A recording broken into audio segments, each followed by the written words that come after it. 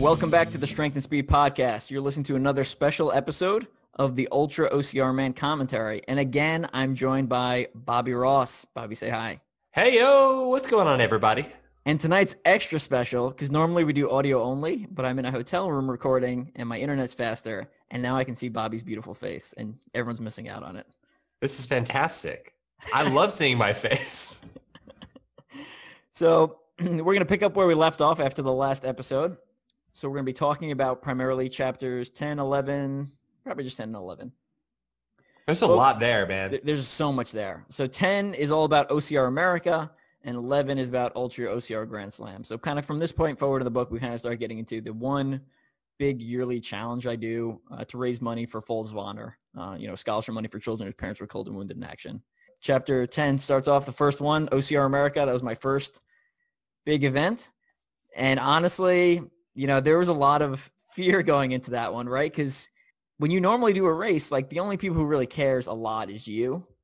And even if you go and you're someone relatively well known in the racing industry, right, and you bomb it, people might talk about it, but it becomes background noise, right? Like for OCR America, I was literally the only participant going to every day. And like I had blasted it on social media and Mud Run Guide and all these resources. So like if I failed personally, it would have been very embarrassing for me, And it's not like, oh, well, you're definitely going to finish, right? Like it was 7 days, 7 obstacle course race marathons. And I told my boss the idea when I was in Lebanon, because right before I announced it. General Dad, man.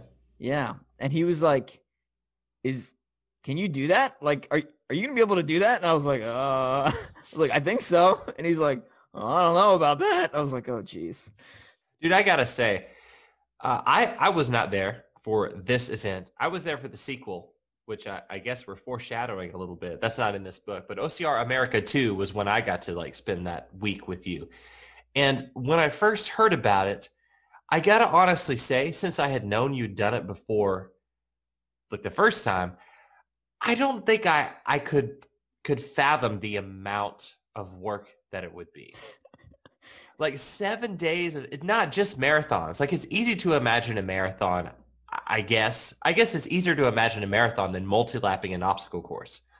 There's just, it takes so long to do, and the mental grit, I don't know how you did it. I don't know why you would have done it a second time.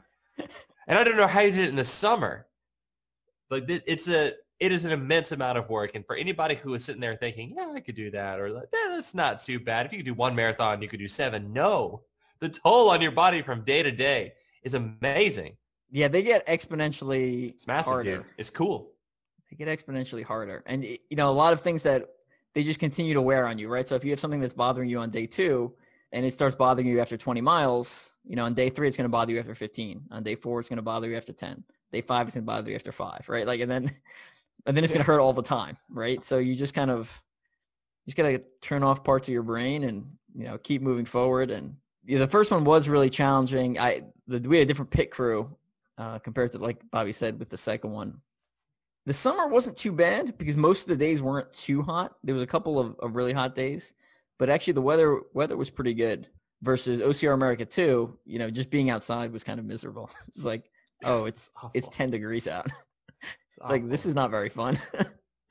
I want to ask you this, and I don't want to dictate where we go in this chapter early on, but I do want to ask you a little bit about how did your feet feel? Because it's the summertime. There's a lot of mud. There's a lot of heat. Did you have trench foot or anything like that? Was skin sloughing off of your feet, man? From the military, we go to Ranger School and your feet are wet almost 24 hours a day. So I think I just got used to it. I mean, your feet are all wrinkled and they're kind of gross, and you'll get some blisters, but typically the blisters will pop and then they'll kind of harden. So you just kind of go through that cycle real quick and just kind of keep walking. But yeah, my feet were pretty gross and my hands were tore up pretty good, right? My hands in OCR America 2 were fine because I was wearing gloves almost the whole time because it was freezing out. So that actually protected my hands a lot better. The feet were rough. Was one of the things that wasn't in this book. I can't remember what day it was, but we went to I was climbing over stuff, right? And you're climbing over all these wooden things, and I'm wearing, spandex or marina compression tights. And we get back to the hotel, and I'm like, my inner thigh's kind of itching.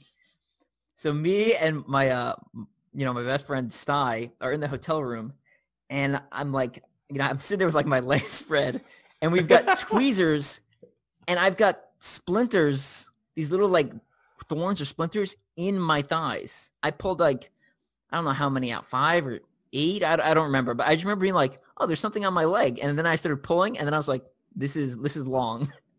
This is not like, it wasn't like a speck. It wasn't like an inch, but it was, it was noticeable, right? It was like, I remember pulling it out and being surprised at how long it was. I was like, oh, that's been in my leg all day? That's weird. So. Oh man, it's insane the sorts of things that like you think about it, like you do one race in one day and you're like, yeah, this hurts. And then the next day you're like, yeah, I'm super sore. This hurt. Oh, that sucked. You have to go out and just race again the next day. Yeah. So that could have been in there for days. Because your brain is like, just like all hopped up on adrenaline. Yeah. We're pretty sure it was one day though, because Sty had a couple in his legs too. Oh, I gotcha. And you kind of mentioned that it was just interesting that, in race, and I talk about this a little bit in the book, but in a race, you kind of blunt the pain. You ignore it while you're racing. For OCR America, it was the same thing, except because it was essentially a 7-day event, I was basically like ignoring or like trying to ignore all the pain for 7 days. And after the last day, when I went back into the hotel and took a nap, and then I woke up, I felt so bad. Like, because my body finally was like, all right, you can relax. You don't have to do anything anymore. And everything hurt. Like, I couldn't walk. I felt like I'd been hit by a truck. So it's an insane event, and I can't wait for the next one. Oh, no. OCR America 3. I don't have any other ideas for OCR America. You know what? It will be when hell is at a moderate temperature, because we'll do it in like the fall or the spring, not the summer or the winter. It's for some reason that doesn't have the same ring to it. You gotta like up the ante, and so I thought upping the ante from going from summer to winter was good, but I don't think spring or fall really does. Where do you go from there? You'll come up with something. I know. I've got some good ideas. Not necessarily OCR America, but you could write horror films, dude. I used to when I was little. I wanted to write horror films. No way. Yeah, because I was a horror fanatic growing up. Wow, a little alternate version of you grew up to be me. Yes, 100%. Nice, dude. And one thing I liked was hearing about the Iron Cowboy. What like kind of like got you started with this idea? Like got the gears turning. The ideas I've come up with an Ultra or an OCR or an Ultra OCR essentially I'm just stealing them from other sports, right? Like I'm not super original. Like I've looked at what other people do in other sports. And I'm like, well, OCR should have that too. And it's like, oh, well, no one's going to do it. I'm going to do it. And that's basically what I did. Dean Karnazes did 50 states, 50 marathons, 50 days for ultra running or marathon running. James Lawrence did 50 Ironman, 50 states, 50 days, which I thought was physically impossible. I thought you'd physically run at a time. And have you heard about his new thing? No. He calls it Conquer 100. He's doing 100 Ironman in 100 days.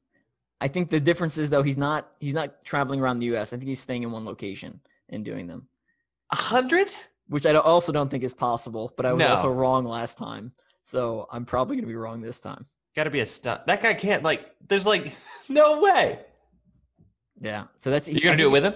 No. I think it starts in like another month or two. It's pretty close in the future, right? Obviously, you need to go up and see that one day. He's been prepping for it for a while, obviously. You don't just wing that, but we got to go up and see it. We got to go for one day. Yeah. I think he's in Utah. I'm not sure where he is. Oh, gross. Never mind. Something I saw was that Sty, you said generally ran at least one lap, which means that there were days where he only ran one lap. We were running with you constantly every day at OCR America too. Was that because you had so many participants? I think we had more participants for OCR America 2, minus the Noob Sanity Day. Noob Sanity, we had a lot of people for OCR America 1. And then other than that, I mean, Sty he was the primary driver, so he did most of the driving. And then my wife never paced me. My dad never paced me. I'm going to say this in a nice way. I brought some dead weight last time.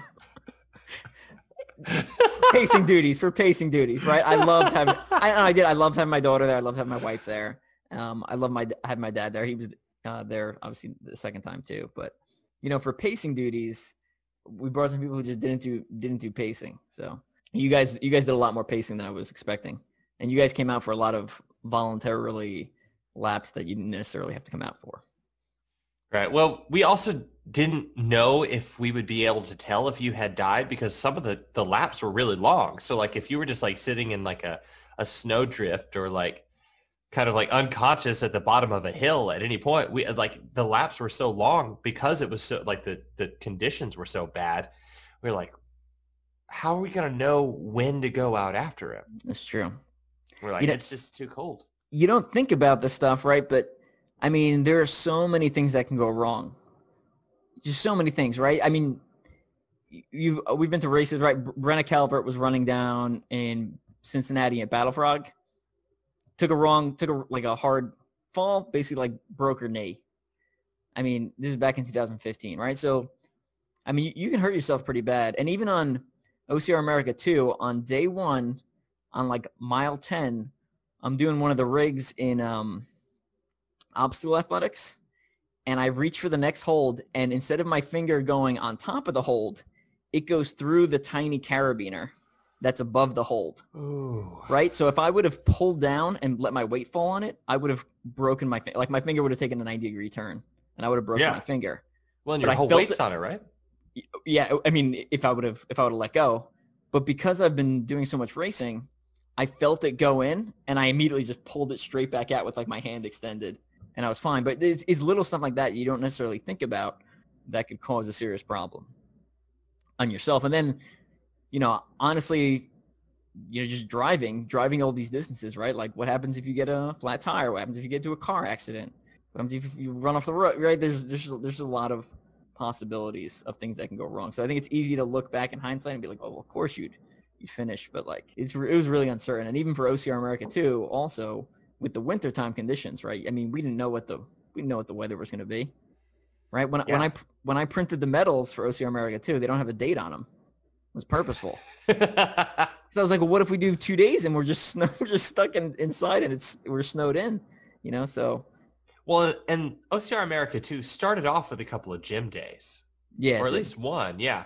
At that point, we were like, well, this isn't too bad, the running is outside and it's cold, but the obstacles are inside. And that was really great because, it was climate controlled. Like we could always the laps were short. So we could always have someone else like rotate in for us. It wasn't until we got to New York and Noob Sanity that it really kind of dawned to us that, the rest of this week is going to be really hard and really dangerous. You talk about some of those things that happened in the first OCR America that were really dangerous in the book. And, the first one, it was all outside. So I was using all obstacle courses. We didn't use any gyms because at the time there was more permanent obstacle course race venues that were open. And then I also, again, because it's the summer, we had the option to do live events, which was super cool, right? So I started at Tough Mudder, New England, which is literally the worst Tough Mudder I could have picked. But it's the only one that fit into the schedule. And I finished at Conquer the Gauntlet, Oklahoma City, which is the best ending, right? It was awesome. Hometown. Yeah. Or close to it. Something I loved was you talked about your training regimen. You said the plan was to sign up for every Battle Frog Extreme within driving distance, where instead of racing them, you were just going to use them like training runs. You ran high volume, and you did 4 of these 7+ hour races in the same month. I think it was actually 3. I think it was 3. I did 4 in like... 3 of which were in the same month, yeah. Yeah, I did 4, and I think it was like 2 months or 5 and 2, something like that. But yeah, it was just, I think the thing is with most physical feats, it's a matter of previous experience and scale, right? So if I run 10 miles, going on a 5-mile run doesn't seem so far. If I've run 20 miles, going on a 10-mile run doesn't seem so far. So what I was doing was kind of numbing myself to running for 8 hours a day or 7 hours a day by signing up for a lot of BFXs. And you'll see in the book, this is purposeful. Like I'm doing this year after year, so I'm numbing myself, right? So for 2016, I made, doing 6 or 8 hour OCRs not seem like a big deal. And then I did OCR America too. 2017, which we'll get to in a minute, I did all the 24-hour OCRs I could essentially in a year, kind of numb myself to the 24-hour distance. And then in 2018, I tried to do a 48-hour one, right? So it's stepping stones, and the same logic can be applied to whatever your fitness level is, right? You gradually build. The thing is that most people reach a certain point and they just stop, right? They go, all right, I've done, let's say your goal is to do a half marathon. They're like, I did my half marathon. I'm done. I've block checked. Let me move on to other things. There's a saying in the military, it's like always improve your fighting position, right? So you're always trying to get better. You're always trying to make things a little bit better. And that's what I've been doing for my endurance, right? So I'm always trying to push that envelope a little bit farther. And have I ever reached the end of the envelope? I don't know. I'm getting pretty close. I'm getting pretty close where like I don't really have a desire to see how much further I can go. Right. But everyone hits that limit at some point, right? Everyone hits that limit. Whether you're James Lawrence doing 100 Ironmans in 100 days, doing one marathon and calling it a day, right? Like everyone has their limit. It's just a matter of where that line is. Well, you've got a lot of life left to do, and there's more to life than just running races. It's true. Not a whole lot, but a little bit. Yeah.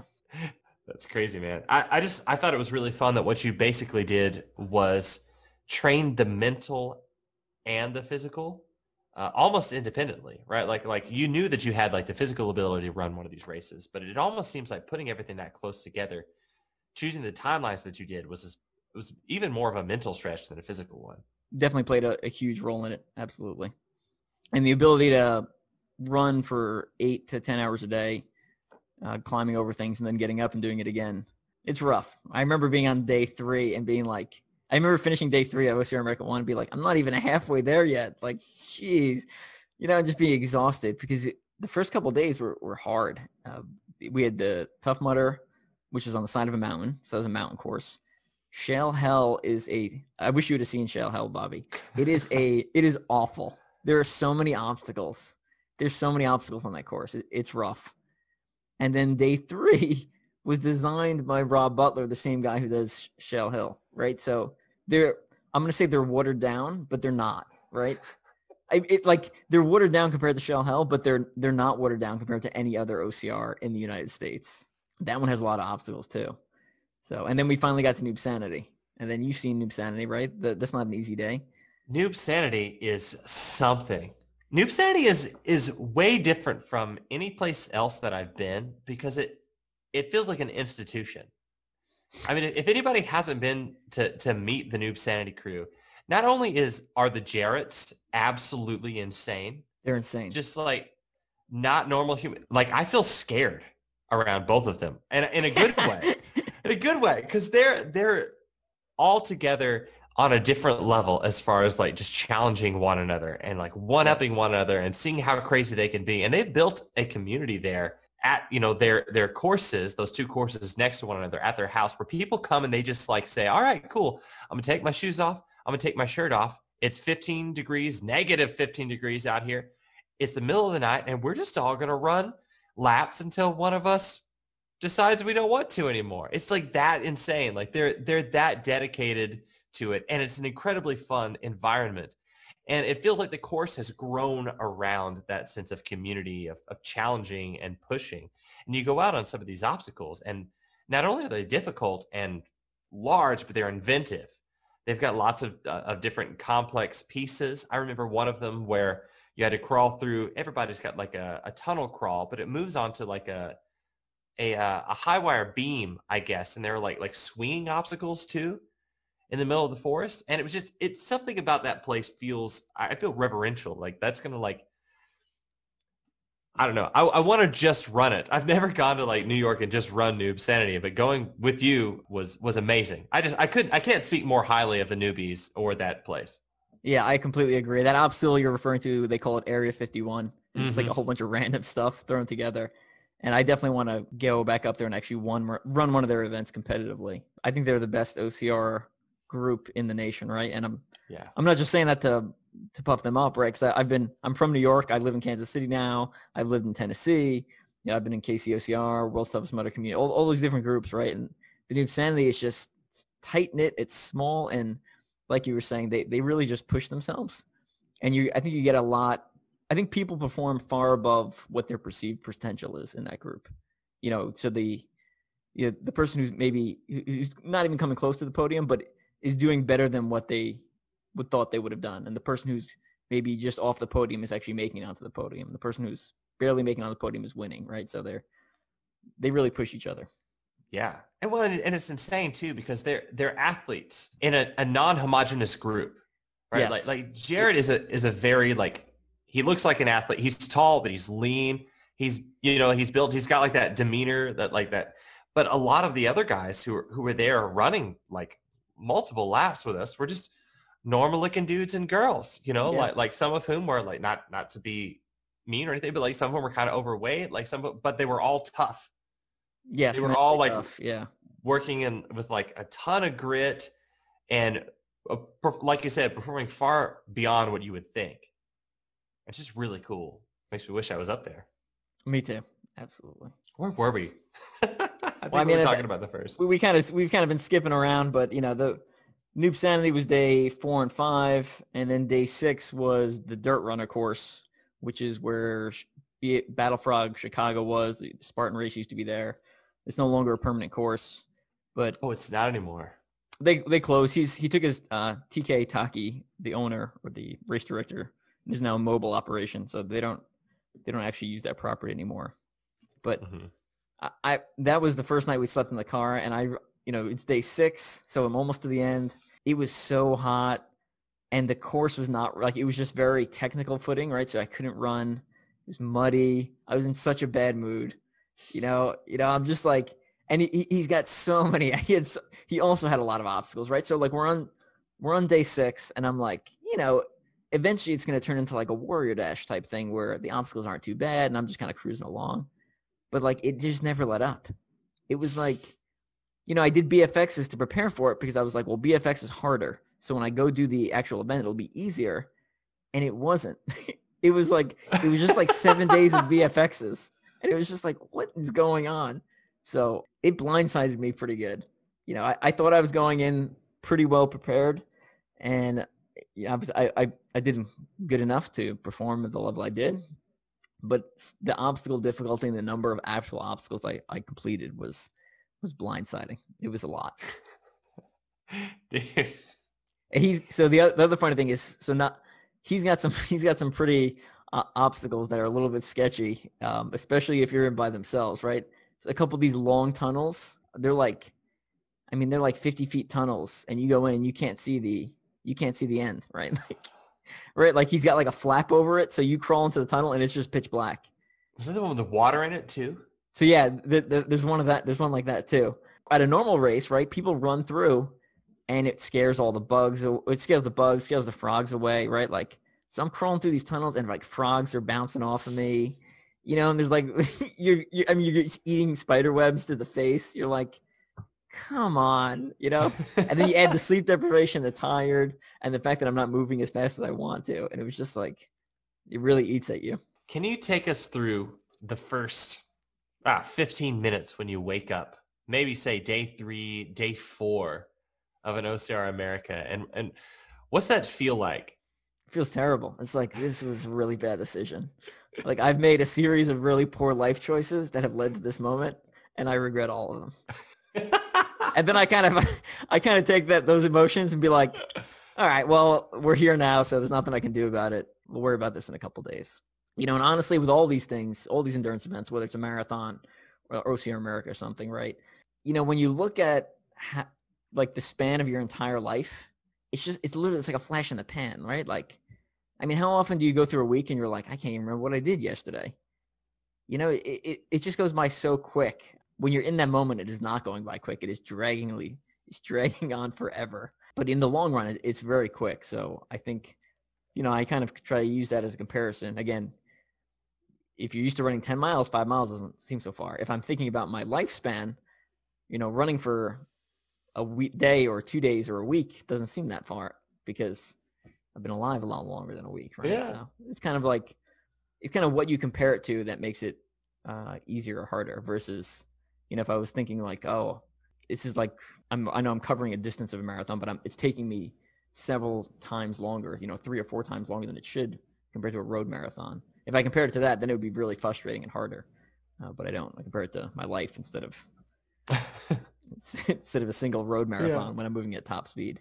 Basically, the point of all of this is that when you do something like OCR America, like one of these insanely difficult things, it really puts your life into perspective. If you don't have difficult things, then I mean, like your life is all just like a kind of like a flat line. I think we've all kind of experienced a ton of that feeling in 2020. I feel like I spent most of 2020 waiting for the chance to just go back to normal. And it was like the longest time. I never thought about a year has never felt so long and so short at the same time. But something like OCR America, or for me, my experience was OCR America too, was like I have such vivid, detailed memories of that week. Like there are like I get 2 or 3 of those a year, but nothing that was as good as that. Like, you know, like I travel a lot for you know, my job, not last year, but like normally, but nothing is as memorable as those really difficult days. And I was not doing a quarter of what you were doing, but like I can see how something like that really gives your life perspective.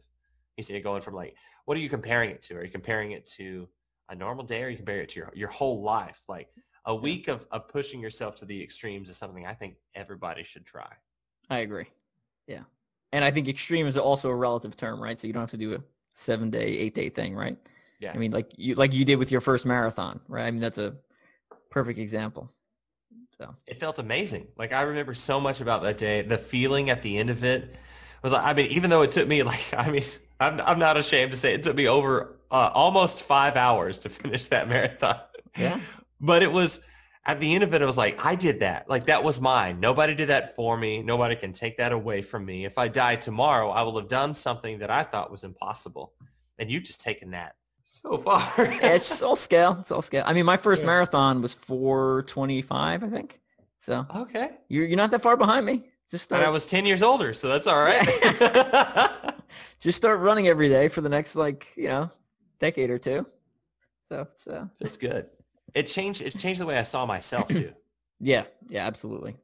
Like I felt like that, like there was just about nothing that I could say, yeah, I'm going to do that I didn't feel like I could accomplish. Awesome. Yeah, I think that's why a lot of endurance sports become addictive for people. Yeah. You talked about that later on. It was on day 2 in the book where you said sometimes knowing what you'll face is better because you can mentally prepare for it. But other times you should not know. Yeah. Because sometimes if you know how bad it's going to be, it just makes it that much worse. You know, so I think we've all experienced that, right? When you start a new job or go to your first day of school or something like that, where, you know, everyone's really nervous, and then you go there and it's fine, right? It's typically not that bad. Versus, you know, there's other days, you know, everything goes wrong. And if you knew that it was going to be that bad going into that day, you'd be like, I mean, it would just eat you up. Like, it's better to go in blindsided sometimes. So, yeah. But, you know, with the Army, I switch jobs, you know, every 1 to 3 years, typically. It's usually like every year or two, we switch jobs, right? So, you know, I have to do that first day of work thing, like every 2 years. It sucks, right? Like, you're showing up and no one knows who you are. You have to, like, reestablish who you are. You have to establish that you're like, I'm a hard worker, I'm competent, blah, blah, blah. Versus just, like, sitting in the same job for 10 or 15 years and just being like, yeah, everyone knows me. I'm the guy who does X, Y, and Z. You know, I've kind of experienced that a lot, again, from the Army. So that's another kind of carryover lesson. I like that, though. Like, I appreciate that. I mean, just being able to there's always a feeling of needing to move forward, a feeling of progress, a feeling of needing to prove yourself. And it's good for people. Yeah. People get like really, really comfortable. Any final thoughts on OCR America before we jump into? Dude, no, I still got lots of thoughts. You talked about that first, like, never again, the end of, I think it was like day 4 when you were talking to Brianna. And that happens over and over and over in this book. At what point are you going to stop lying to yourself? I don't know. When are you going to stop lying? I mean, at some point I've got to stop doing stuff like this. So at some point it's going to be true. You say that, but like, then you're going to be like, well, but what if I were the oldest guy to ever do this? 20 years from now, you're going to be like, that's a good one. Oh, you got me. You're sucking me back in. No. Wow. I hadn't considered age. That's a good one. Means you can't quit training. Yeah. I didn't think of that. There's like this guy, this Australian guy who signed up for an OCR. No, it was just an endurance run. It's just like an ultra run. And he was in his like 60s or 70s, really, really old. Super, super slow, but incredible endurance. Won and kept winning ultras. And like just like started like in the 60s. Wow. You know, like super, he just didn't get tired. Everybody else would stop and sleep for a couple hours. He'd pass everybody when they were asleep. He was like a shepherd, something like that. He's like, I've been like running after sheep literally my entire life, and I never retired. So turns out he was the guy to beat. That's wild. Till he died. Yeah. Good ending to the story. He didn't run for very long. Oh man. Get that running in early before you die. Listen to the story. Run before you're dead. Yeah, I actually have a giant Post-it note. For everybody who can't see this, what I actually do in order to figure out where I want to talk about something in Evan's book is I just place Post-it notes in the top of my book. And this one says, no effing way. And it was where you were in those submerged tubes. Oh, yeah. That's the thing I wish OCR would quit, because that I hate it. Yeah, so one of the tubes at Dirt Runner, you actually, I mean, due to the rainfall, it's like almost full, right? So like, I mean, there's a gap. You can see there's a gap of air, but you can't turn your head that way. You'd have to like go through on your back with like your lips touching the top of this like corrugated metal tube, right? So you essentially go under and then like do a stroke and you kind of swim through it. But the thing is, it's not like you can do a full stroke, right? Because you're in a tube, so your arms hit the side. So you kind of do these like little. People, you can't see my arm motions here, but like I'm waving my hands by my face. But yeah, and you know you're only on there for a couple of seconds, but you know when your heart rate's going and there are frogs bouncing off your face, you know it amps the anxiety up a little bit. That reminds me of something you said, like I think it was last week, that really stuck with me. Where you're like, nobody likes heights. It's like apparently nobody likes to be, you know, like confined. Right. I would rather jump off a cliff than dive into a tube with water, like completely in it. No, yeah, I mean, we talked about me blacking out at dive school and some of the military training you go to, right? Like they purposely put you in uncomfortable situations. And one of them is in closed spaces, right? So like I've hung out in a box for a while. Not pleasant. Not pleasant. And then there was like during one of the Nasty Nick, it's an obstacle course for special forces. I was in the back of the line, and one of the obstacles is it's a long tube. They basically they just keep putting people in there, right? So there's this tube, and it's got like 20 dudes in there, and you're number like 8, right? So like you can't move, and it's complete pitch black because the people are blocking the light. That's like one of the only times that I've been in some place where I've been like, all right, I'm not freaking out right now. I was like, but I can really see how people could freak out, right? Like it wasn't a good feeling. It was just like, yeah, I could see freaking out. I understand claustrophobia. That was the first time in my life I could understand claustrophobia. I was like, all right, this makes sense to me now. There's a lot of like fear-based obstacles like that are now that I think about it, it's something about OCR that's kind of special is that it's not just about the physical challenge. It can also be about like overcoming like those sort of mental barriers. Yeah, absolutely. I mean, Tough Mudder builds their whole brand on fear, right? Electricity, heights, water, and closed spaces, right? Like that's what Tough Mudder does. And then even all the series do it to some extent, right? You have to climb over stuff that's high. You have to swing across things elevated above the water or above the ground. You know, I think people who handle that well or have taught themselves to handle it well, because I think anyone can teach themselves to handle it well, stop seeing it as a big deal. But when you bring in people from other sports into OCR, all of a sudden they get upset, right? Because like, well, I didn't sign up for heights. I didn't sign up for diving into water I can't see the bottom of. And then like little things, right? Like if you're a road runner, you're not used to having rocks in your shoe when you run, right? Like yeah. I've run for hours with rocks in my shoe. You just get in there. You just keep running. It's uncomfortable. Right. And I've stopped to take out rocks in my shoe probably less than 5 times out of all the races I've done. What? Because it's been something just so huge that it's been digging at my foot. But other than that, I usually just kind of shimmy my leg around and slide it between the curling of my toe, right? So like, Yeah. that gap, you just kind of shimmy the little rocks up there and you're fine. But again, road runners don't like that. They don't like being covered in mud. And then Nobody does though. Just back to your point. Like, nobody likes that. That's what makes OCR special. Right. You're covered in mud and your own urine, right? You just keep fine. Somebody else's urine? Somebody else's urine. Because you swam after them in the pool. Right. I think about that every time. Don't open your mouth. What is this? Oh, something else too. You talked about gun time versus line time. I don't even know what this is. Right. So the gun time comes from when a race starts and they fire the gun and people start running. So that the time the gun, that's the gun time, right? But okay, yeah. Chip time is the chip is on the electronic timing chip, right? So if I'm one of the last people across the line, it's going to take me a couple seconds to get from the back of the pack to that starting line. So that's your chip time starts when you cross the line. Your gun time starts when the gun is fired, when the starting thing goes off, right? So for overall placement, they always use gun time because otherwise it would be confusing because you would have someone could come in first and then someone could come in second, and the guy coming in second can have a faster chip time, but they always go placement by gun time. Right. So that was a close race. Yeah, so what had happened at Louisville, I did at CTG right after OCR America, and I was just completely trashed. My body was just completely trashed.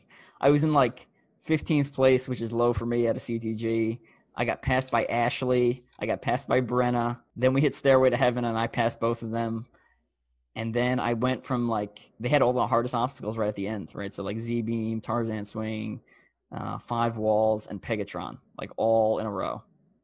And I went from 15th to 3rd, and me and Tyler, one of Lucas's friends, sprinted for the line. And I mean, you can see the picture in the book, right? I mean, we're 20 feet from the line and the two of us are next to each other. It was close. And I ended up, like we said, I ended up beating him according to gun time, but he had a faster chip time because he was farther back in the starting corral. Man, glad you were at the front at the beginning of the race. Yeah. Nice. We've already moved on to the second chapter. I'll let you take back over there. Oh, yeah. So jumping in, so that was 2016, first fundraiser for Folds of Honor. 2017, I was actually planning on taking a break from the crazy ideas for a year, and then just like a couple things lined up really well with my moving schedule that I could go to the 24-hour race in Australia. Then Terrain Race announced they're going to do a 24-hour race, and Miles Keller from Link Endurance was like, hey, you want to come out and be on our team? I think we can win. And I was like, and then things just started lining up, and I was like, all right, well, let's just do it this year. So the plan was to do every 24-hour OCR in the world. Didn't quite pan out exactly that way because there's one in Belgium that I didn't even know about until like 2 years ago. And then I ended up deciding not to do the Spartan one just because I'd had enough at that point. But like along the way, the plan was just to do pretty well in all of them. And along the way, I ended up doing really well in the 4 in the U.S. So, Terrain Race, Shell Hell, Dirt Runner, and World's Toughest Mudder. That was the year me and Wesley were Team Merrill. Merrill, man. Good shoes. So that was, like I talked about with numbing myself to the 8-hour distance, numbing myself to the 24-hour distance was a lot harder. Mentally, that takes a lot out of you. Do you numb yourself to that? Not really. I don't, that's like you're working against a lot of biological processes there. Like 24 hours. Tell me you took poop breaks. No, I don't poop during a race. You don't poop even during a 24? No. I drink mostly liquid calories. I told you my body clears everything out beforehand. So I've only pooped once I pooped during the terrain relay because we were stopping, right? Right. But right. I'm not on the course, right? I'm in the pit and I'm waiting for my turn to run the relay. Oh man, 24 hours without pooping sounds, anyway, that sounds horrendous to me.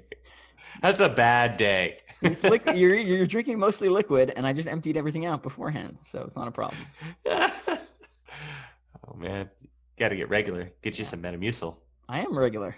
some Fibricon. I had from one of my deployments, I had a squad leader. Every day I went to do the mission briefing for our mission, he'd be taking a dump every day, and I'd be like, dude. I was like, why are you always, he's like, I drink my Metamucil in the morning. He's like, and then I have to go to the bathroom right now. I was like, back it up 15 minutes, man. Back it up 15 minutes. Yeah. Like, I have to repeat the stupid briefing every time. Drive me crazy. Gonna happen, man. It's for mental clarity. It's good luck. I mean, so people talk about, I never did this, but people talked about taking combat dumps, right? Like, Yeah. the concept is, right, if you get something blows up or you get scared really bad, like theoretically you can piss your pants or take a dump, right? So Yeah. people are like, oh, I got to take my combat dump so I don't crap my pants on patrol.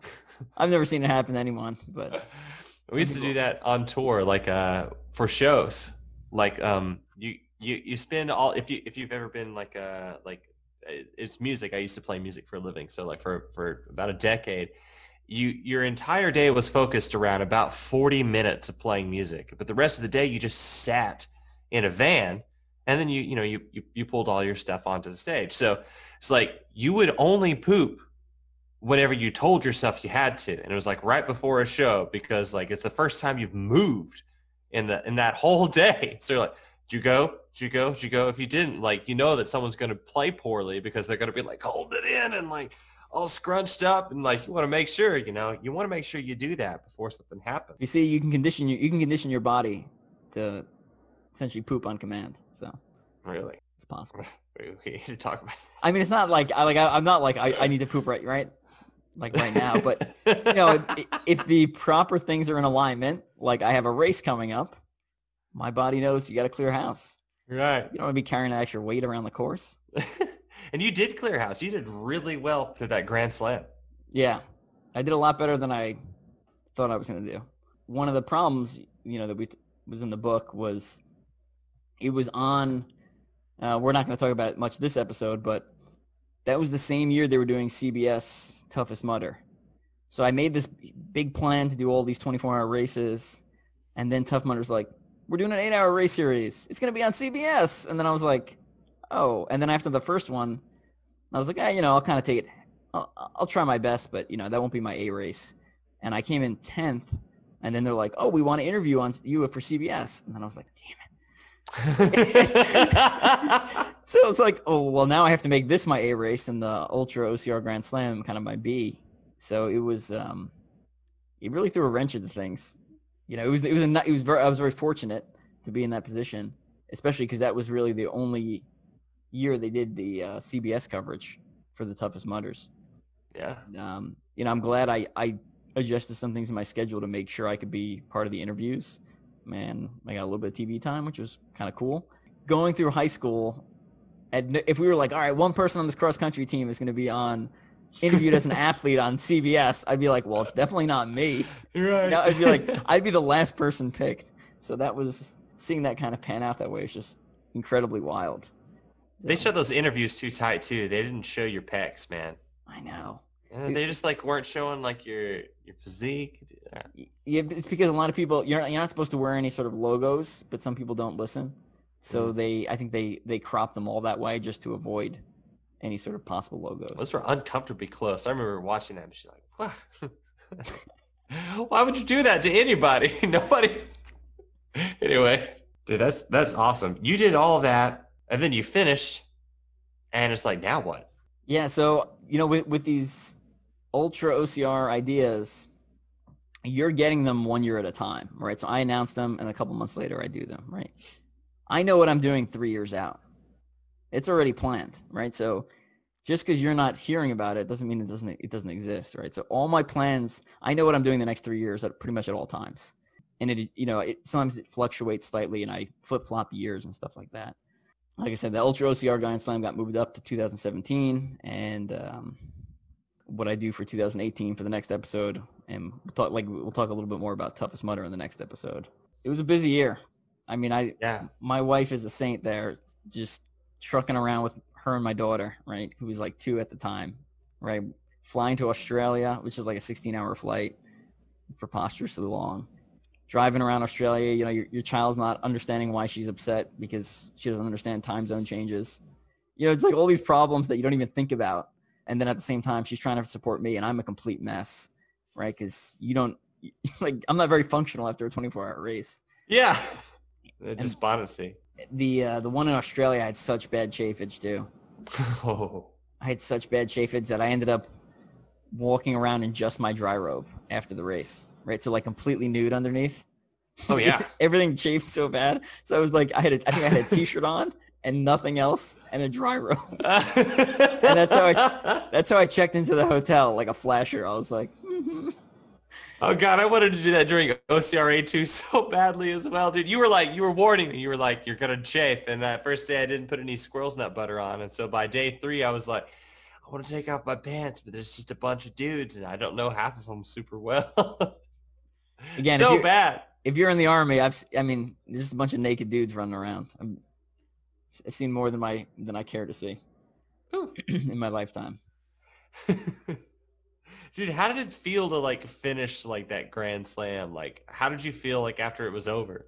Good. I mean, I was just on cloud 9 because we did so well at World's Toughest Mudder in the team division, And again, not something I ever saw myself being on the podium for at World's Toughest. So, even on the team division, I never thought I'd be in the team division podium. So that was just a great experience, and it was I was just super happy things lined up that way.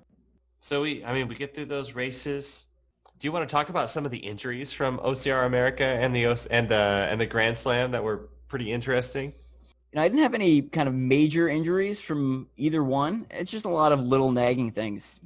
On day 6, I talked about it. This is how the book starts, right? I fall and just slam my hip. And I was really worried that was going to, I'd seriously hurt something.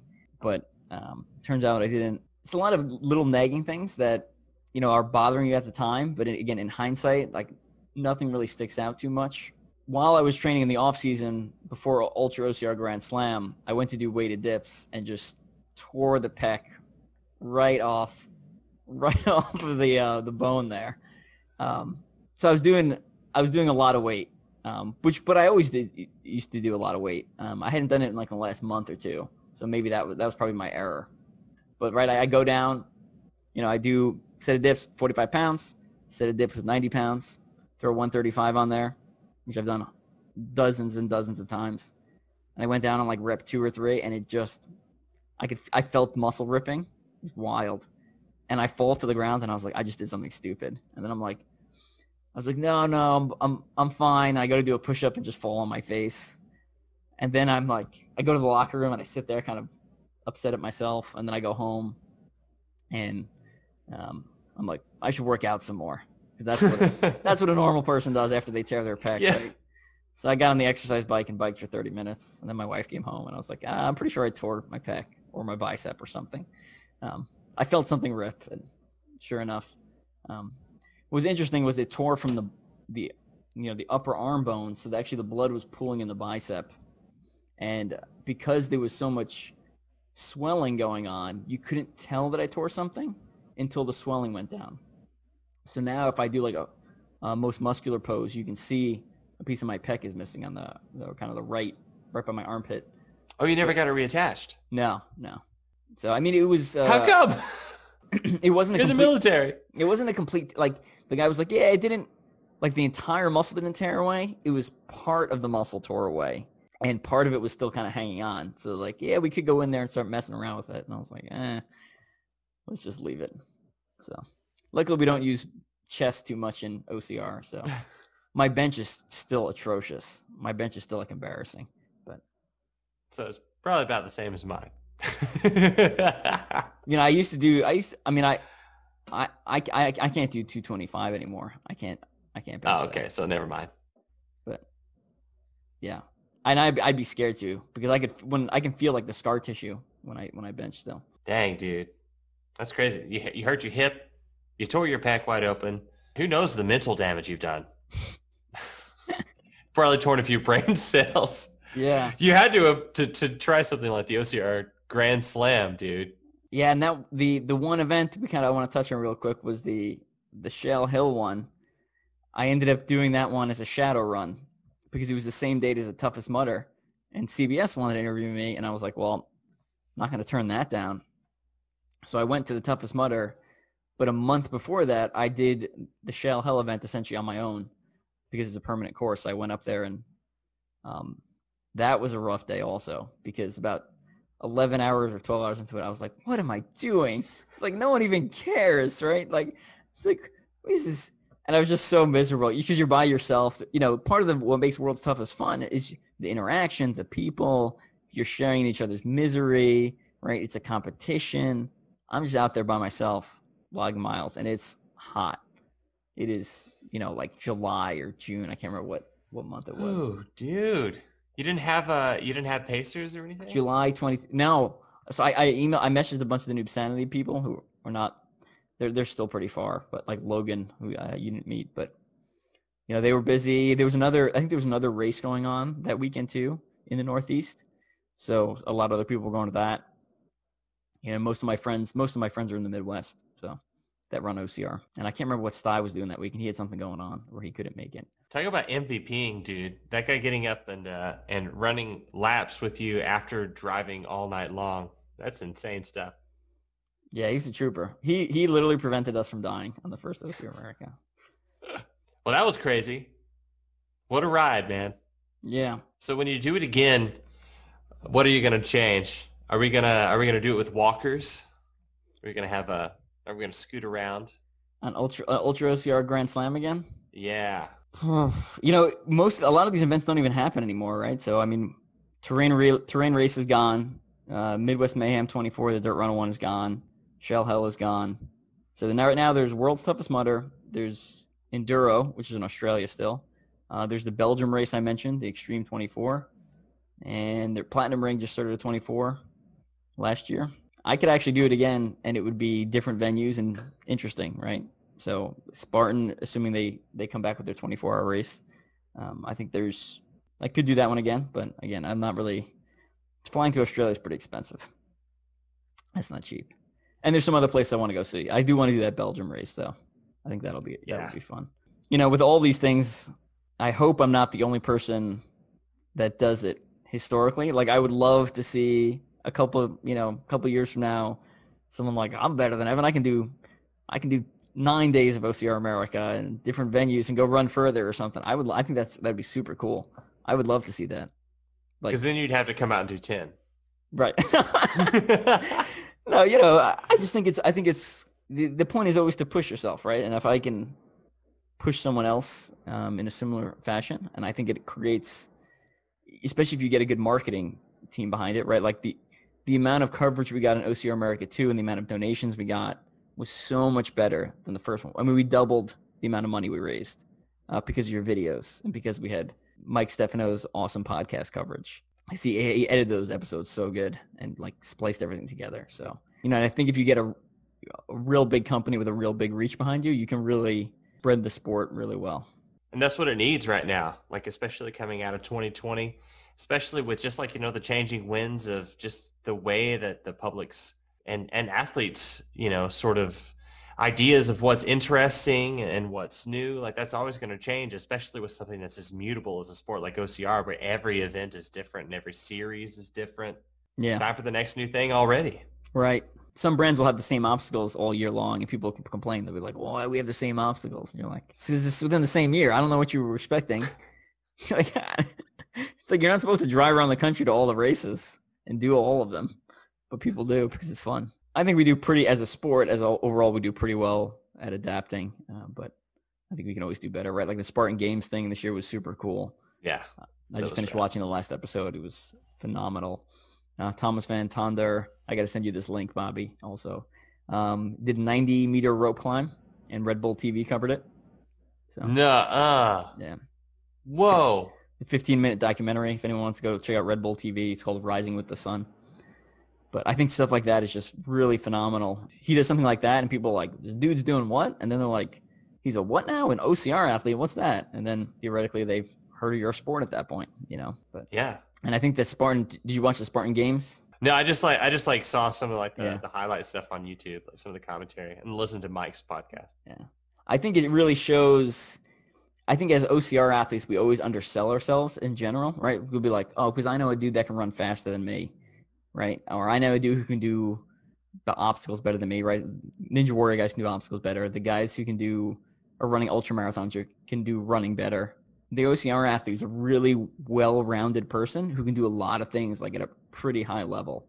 Yeah. And I think if you watch the Spartan Games, it really emphasizes that because you have football players, you have ultra runners, triathletes, these people who are supposed to be like very fit, and some of them are just bombing some of these events because it's just way outside their comfort zone. And then on top of that, like we talked earlier with the mental grit, some of them are just not used to, if you're a road runner, you're not used to having mud in your shoes. You're not used to dealing with the elements when you're trying to do some of these obstacles. And doing an obstacle in the rain is significantly different than just kind of going for a run in the rain. It's amps up the difficulty. It makes things a little more tricky.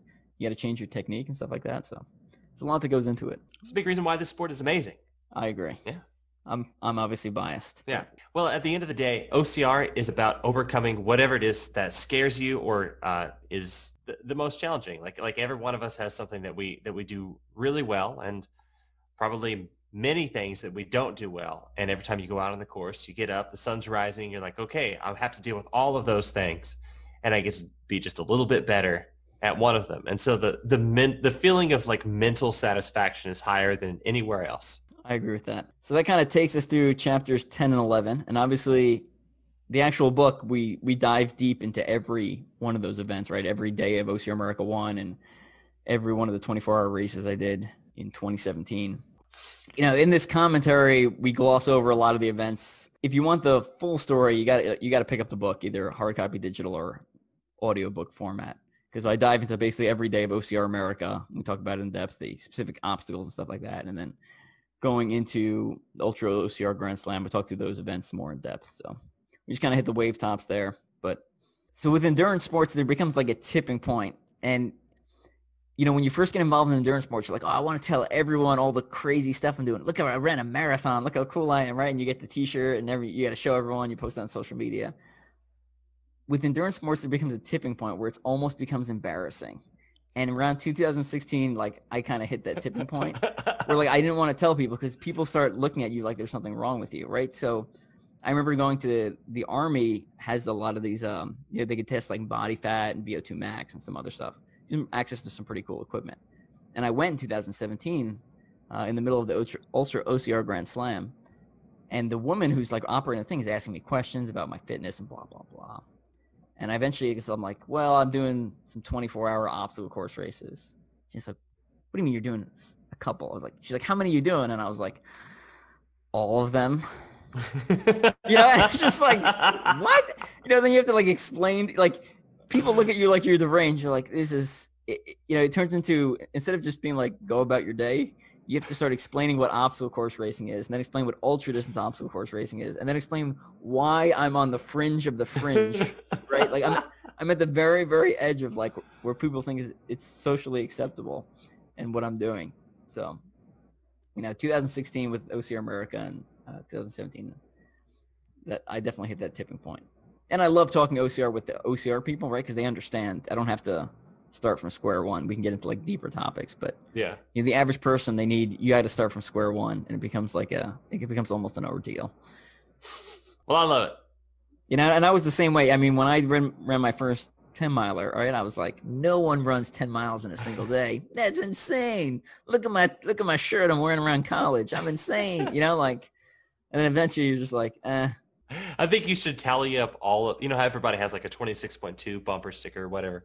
I think you should tally up all of the mileage you do in a year and just put that on your shirt. And it's just like this ridiculously long number. People are like, what's that? And you're just like, you'd know if you were there. So the one thing I did tally up was the amount of time I've physically spent on obstacle course races since 2014. And I think I'm at 29 days. Right, so 24 hours a day, 7 days a week, 29 cumulative days of my life I spent slipping through the woods, climbing over things. 29 days you'll never get back. I can't get that back. It's gone. We're gonna take off. Next time we're gonna dive into Toughest Mudder a little bit more in depth. I know we talked about a little bit about it this episode, and kind of Endure the Gauntlet lead up, and then into Endure the Gauntlet, which is kind of the big finale of the book there. Yeah, until the next edition. Yeah, we're gonna add all the crazy stuff you've done since then. That's why I have you, Bobby. You're just making movies out of stuff. Yeah, well, that's coming sooner than people may think, but later than I had hoped for. All right, we're gonna get going. Any final shout outs you want to give, Bobby? Yeah, I want to thank my mom and my dad and my sisters for dealing with me, and Thursday for being there when I wake up tomorrow. I love it. All right, we'll catch you later, and tune in next time. Make sure you pick up a copy of the book. Make sure you go and check out Stoke Shed and some of their awesome videos, and we'll catch you later. Love y'all.